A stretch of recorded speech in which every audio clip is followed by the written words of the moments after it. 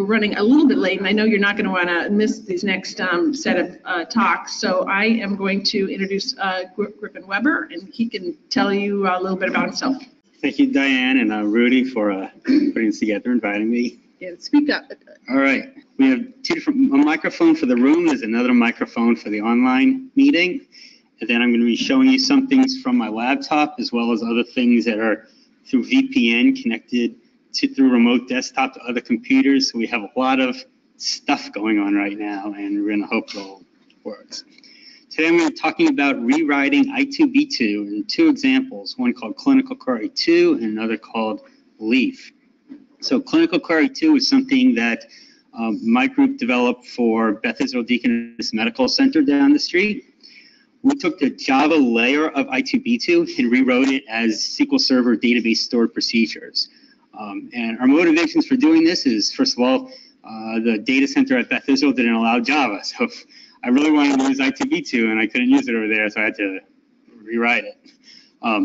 We wanted to retain the same functionality in APIs as I2B2 because we needed to plug into various Shrine type networks.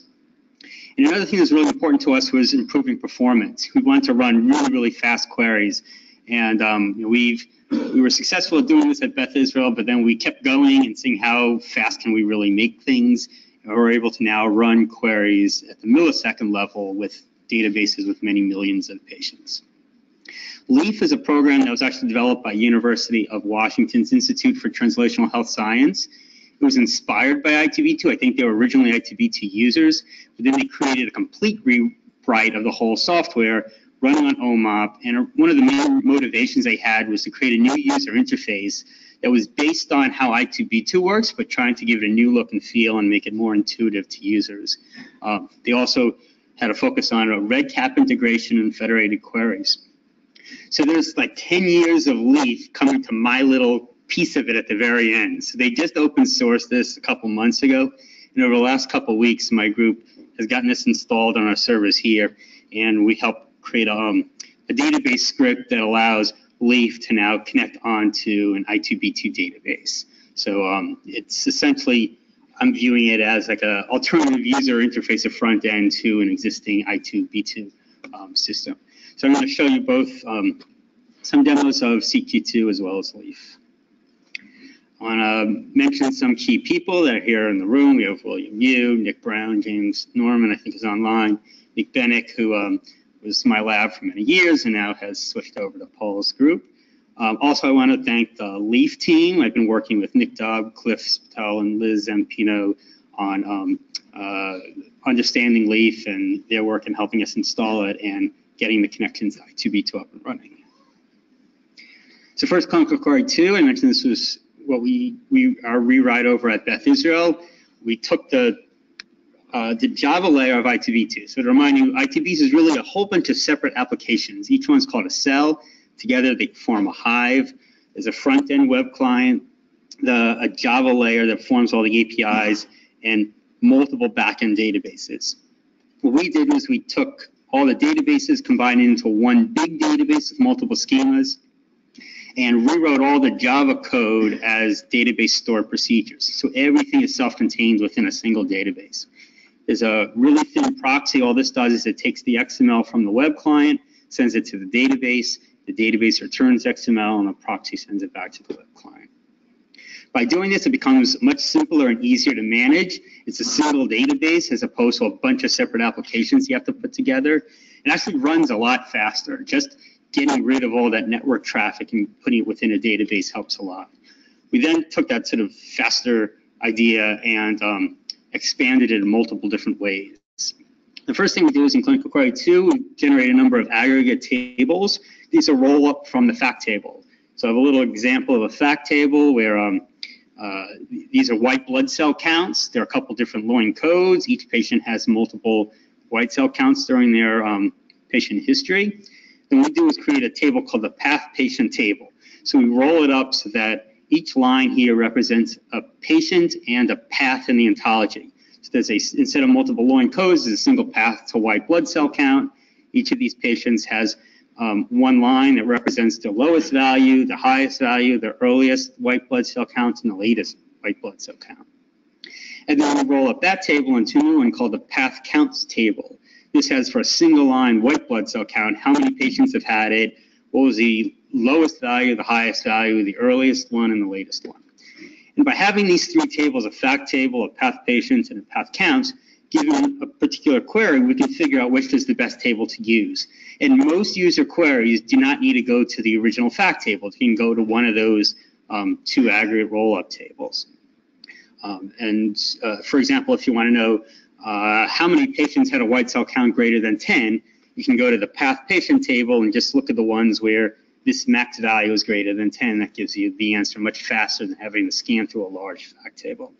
If you want to know just how many patients have had a white cell count, you can just look it up and immediately get that answer as opposed to, again, having to scan through a big table. So this works for simple queries, but if you have a complex query with multiple Boolean components, multiple time constraints or date constraints, you can't directly use these tables. It's still going to run slowly, even in clinical query 2. So for that, we explored a new thing called probabilistic sketches. These are algorithms that take large data and represents them as a small data structure. You can run various queries on that small data structure, things like cardinality, frequency distributions, other characteristics of that small data set, and you get the equivalent answer as if you would run it on the original large data. So we create these things called a probabilistic sketch, and we run the queries on that sketch instead of on the original raw data. These probabilistic sketching algorithms have actually been around for decades. They're used all over the internet, routers, internet search, and other things where the data is actually too large to store. You can't really store all the world's internet traffic. So you create a sketch of it, and all your computations are based on those sketches. The trade-off is that you introduce a tiny bit of error, and these sketches have been designed over the years to be very, very accurate.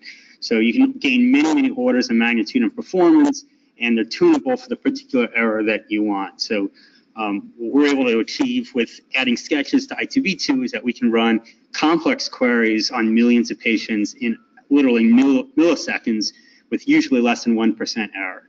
The way error kind of works in these things is you say 95% of the time, what is sort of the bounds that the error is from the actual answer.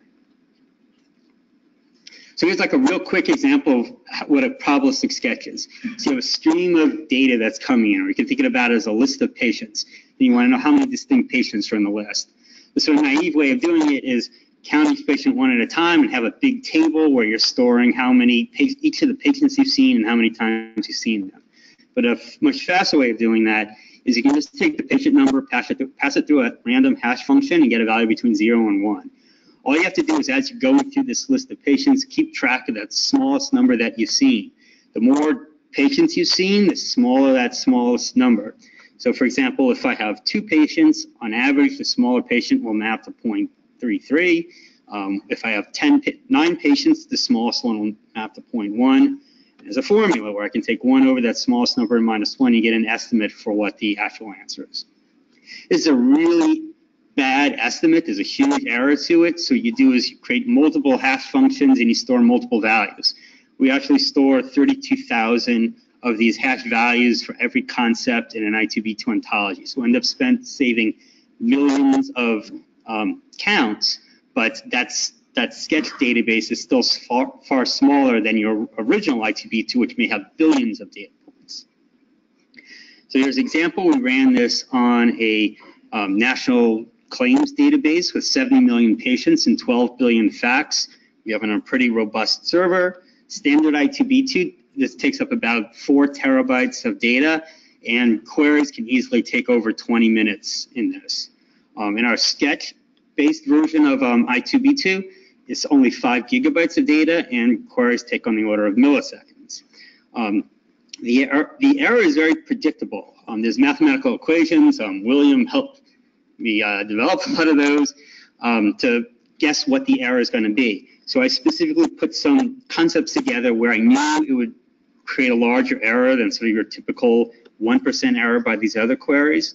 But you can know that if this is going to be a query that doesn't run very well in 30 milliseconds, I can let it run for an entire second to lower down that error. So it's very adjustable based on what you need for time and accuracy. So let me try to show you what this looks like integrated into I2B2. All right, so this is the national claims data set. You can see by the counts of the ontology, we have tens of millions of patients.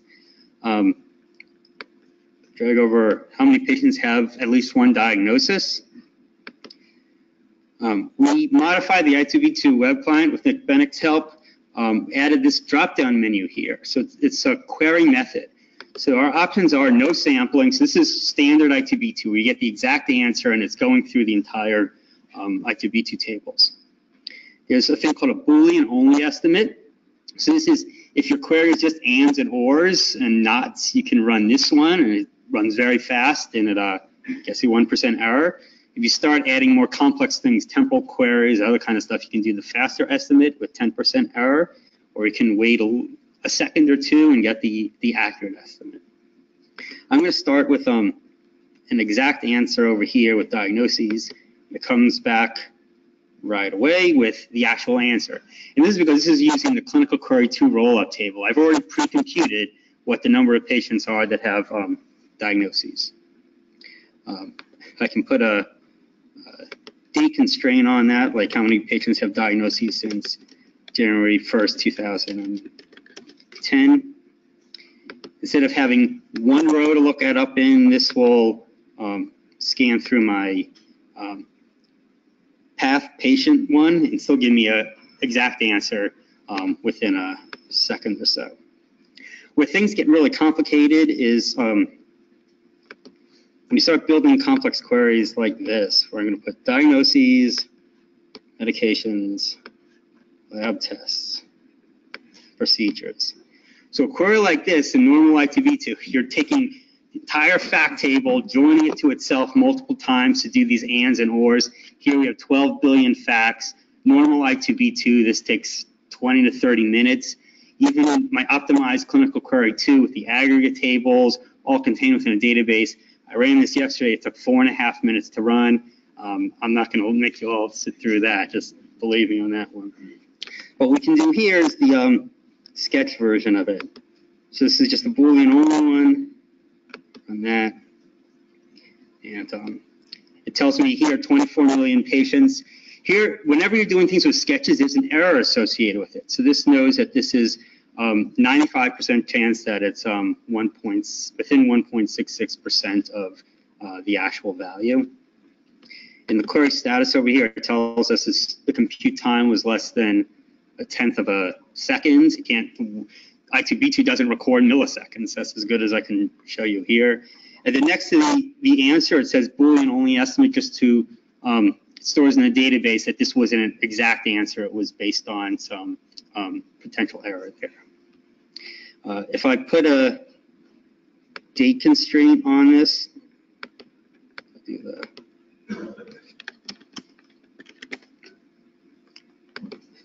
I can't use the Boolean only one anymore, so I switch to run a fast estimate. So again, this is in real time getting you an answer, which in I2B2 would have been a half hour to get to this. Is the faster estimate, is 14% error. I said tune this, so I can say, okay, instead of the fastest one, I don't need milliseconds, maybe 2 seconds is good enough for me. I can switch over from fast to an accurate estimate. For the fun of it, let's do some breakdowns.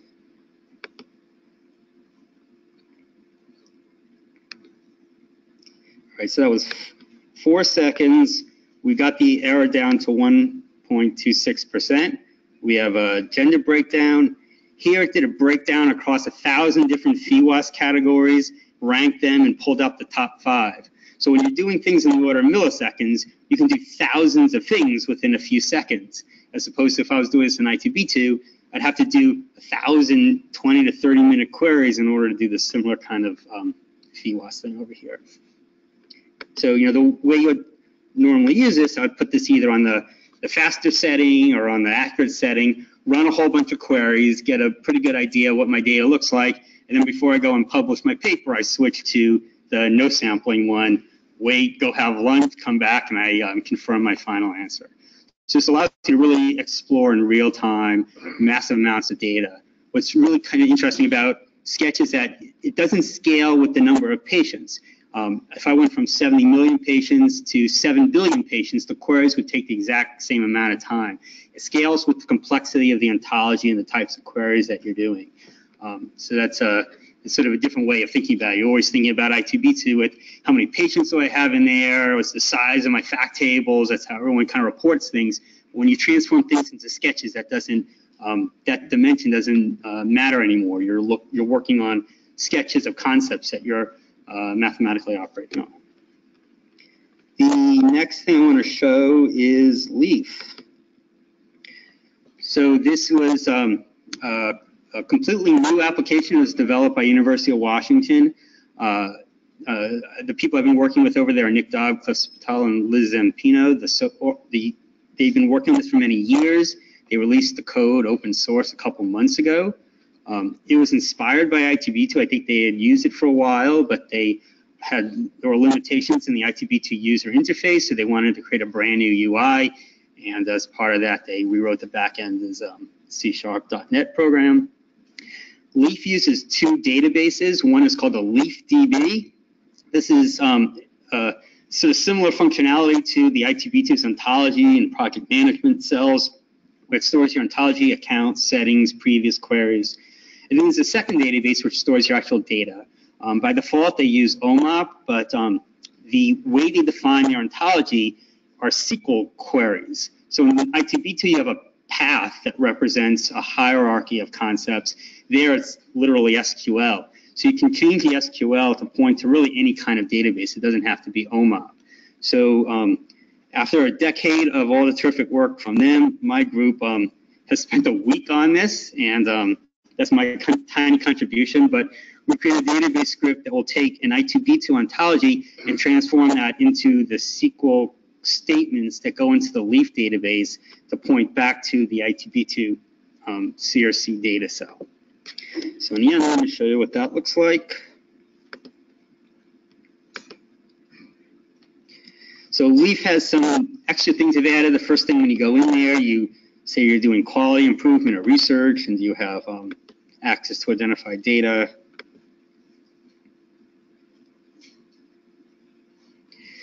As you'll see, at first it looks a lot like I2B2. There's an ontology on the left. There's different query groups over here on the right. But it has like a new skin to it, a much more kind of modernized look and feel. Start dragging in things like diagnoses in here. A big thing that Leaf wanted to do in the user interface is make it read like English. So it has over here, I'm looking for patients who had any diagnosis. So I drag in diagnosis and it transforms it into had any diagnosis. Every concept it has is sort of translate to an English sentence to help you read through and understand what the queries are doing. I can open up demographics, age. Just like I2B2, if you put multiple things in the same box, you're ORing things together. It's nice. It says I had any diagnosis and age 35 to 44. It has an OR over there. It tells you these things are ORed together. You can change the and to and not. I'm going to put a laboratory test in. Where they deviate a bit is on a number of different things. So you can do ands and ors a similar way of I2B2. In I2B2, if you want to start doing temporal queries, it's a little bit cumbersome and you have to switch to these different screens. In Leaf, you build downwards to represent temporal queries. So here, instead of, if I do drop white cell count over here, I'm looking for a diagnosis or a white cell count. If I put it down here, I'm looking for patients who had a white cell count in an encounter that also had a diagnosis. We can change same encounter to different kind of temporal relationships. So across are ands, sort of a little bit down are ors, and then further down you build out temporal queries. You can see the whole query on this one screen as opposed to an I2B2 where things sort of flip around on different screens. It's a nice way of doing it. Modifiers are difficult in I2B2. You have to put things in different query groups and link things to a same instance. Here again, they make it a lot more intuitive. I've had any diagnosis, I can just click on options over here and say I'm looking for an admission diagnosis, laboratory test, click value here and type in looking for greater than 10 patients or something like that. So it's a nice clean interface. This is running on the I2B2 demo data with a 133 patient set. I'm just going to show you the next part of it. Create a new query. So all patients with diagnoses, run it. The number of matching patients appears up on the top. And I can view this in various ways. Click on map. It shows me I've set up my data set over here. This actually supports federated queries. So if I had this hooked up to multiple data sets across the country, it would show me where they're located.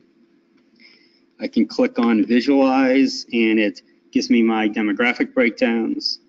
And it even has a patient list viewer where I can scroll through my patients either in de-identified way or fully identified way.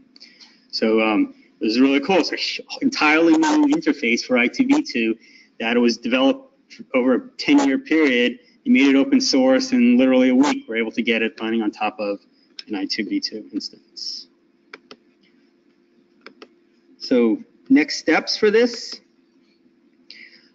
We have, working with the Technology Transfer Office at Harvard and Beth Israel, where Clinical Query 2 is created. We're looking for some sites to be our initial beta testers to give us some feedback and help us work out all the bugs before we release that more broadly.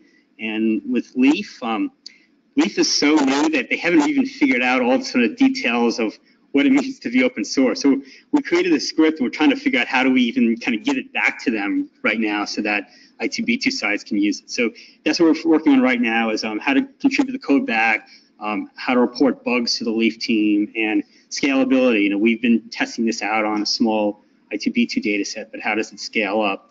And of course, at some point, we may want to look at how can we take some of the performance gains that we did in Clinical Query 2 and bring them into a new user interface like Leaf. Thank you. We have some time for some questions.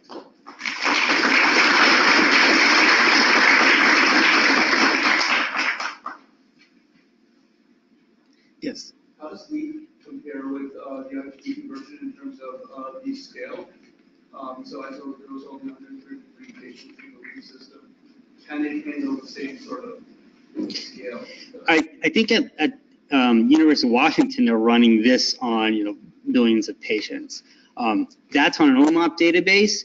I'm not sure yet about the scalability on an I2B2 database. The way Leaf works, it constructs one big SQL statement that gets run. I2B2 breaks it up into each query group and then merges them together. So I'm not sure what will happen yet when you put a single database query on a 70 million patient I2B2. The way they rebuilt kind of I2B2 and Leaf has a lot of parallels to what we did with Clinical Query 2. So I don't think it would be that difficult to go to the part in their program that constructs the SQL query and kind of break it up and point it as sketches in the same way that we're doing with Clinical Query 2. So our first thing was, is it really open source? Can we get it installed? And can we get it pointing to an I2B2? And then next thing we got to do is figure out how we're going to work with the Leaf team, how do we test the scalability of it, and what actually needs to happen to it so that institutions can use this in the world. Yeah. Can you talk a little bit about the ETL processing that you do for your CPU2 to maintain some of those aggregate tables and your sections? So there's a store procedure that gets run after you load up your normal I2B2 that will take your fact table and construct the aggregates.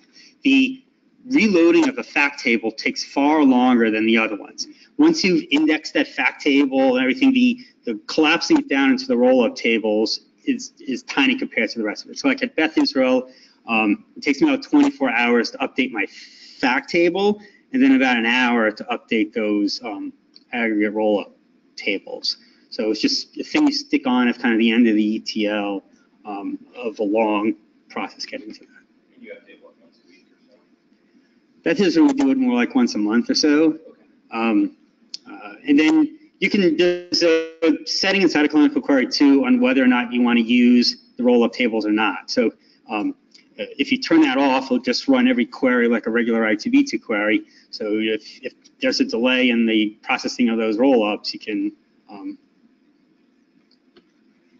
I'm looking at myself too. Sorry. So yeah, you can turn those off. What we actually do is you kind of run two instances. So I have a stage instance of I2B2 where I do my 24-hour processing, and I sort of flip the website between the two parallel. Yes. In the Sketcher database, you have the same all the patients in as in the actual fact table, or you just have sample patients?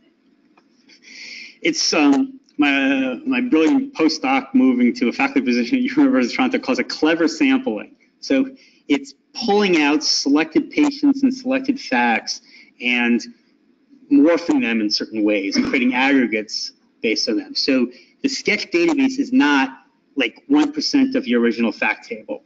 It's taking multiple things, merging them together, and storing statistical properties about them. And then you can merge those in a certain way to get the right answer out. It's when I first saw this, it looked like magic to me that you're able to, that it actually works. But if you took, I'm compressing the database down by like 1,000-fold. So if you took one every 1,000 patients out of your database, you get enormous error. For example, if you have rare diseases that occur in less than 1 in 1,000 patients, you're probably not going to get any in your database there. So it's a sort of combination of sampling as well as aggregate count properties that go into these sketches. It's all in. Well, we have it in Clinical Query 2. Everything's in SQL stored procedures. The algorithms that we're using, these have been around for decades, and there's papers and lots of implementations of them. We have a standalone scripts up on GitHub where if you just want to try some different sketching algorithms, we have some benchmarking and other things in that are independent of I2B2. But when it's running inside of Clinical Query 2, it's TSQL stored procedures. Yeah. You invited beta users to step up. Can you give us your email or website so people can look into it? Yes. So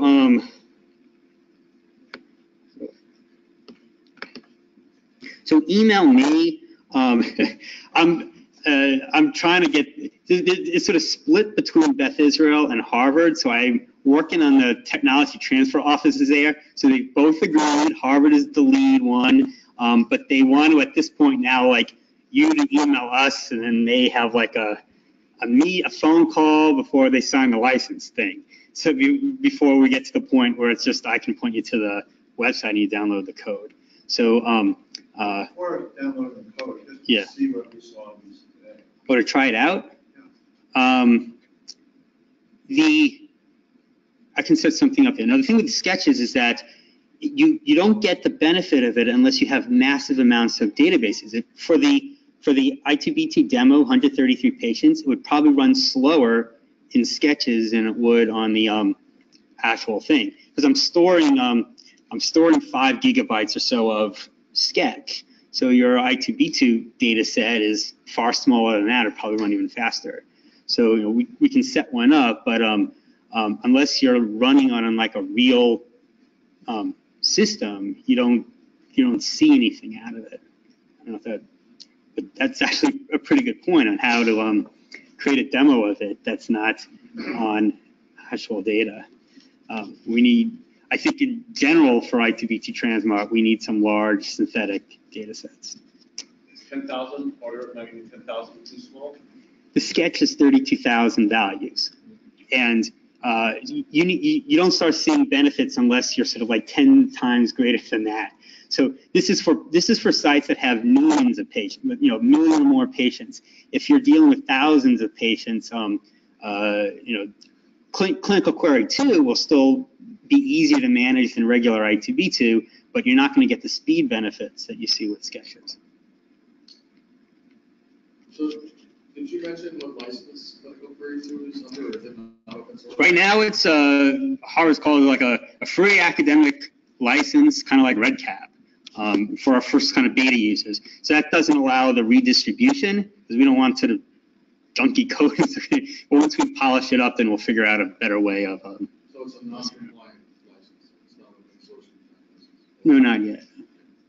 Will it be ultimately an OSI compliant license? I think we got to figure that out.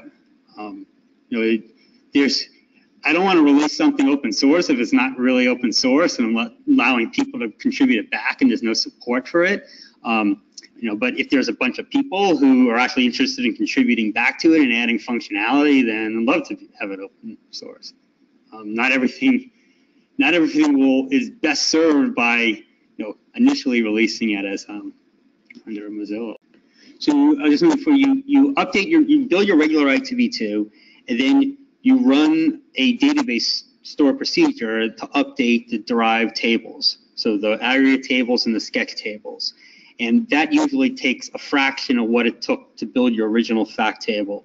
So at Beth Israel, it takes about 24 hours to update raw data, and then an hour to rebuild all the derived tables. It probably is better than the plus or minus 3 that happens with regular ITv2. The plus or minus 3, you run multiple queries and you can figure the stuff out.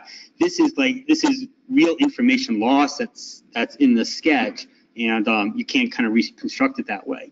So it is probably there's that I didn't talk about today, but there's also you can run sketches in federated query mode as sort of a privacy preserving linkage mechanism. So there's a lot of privacy characteristics of it. I'm focusing today on the performance part of it. I can certainly talk to you about that.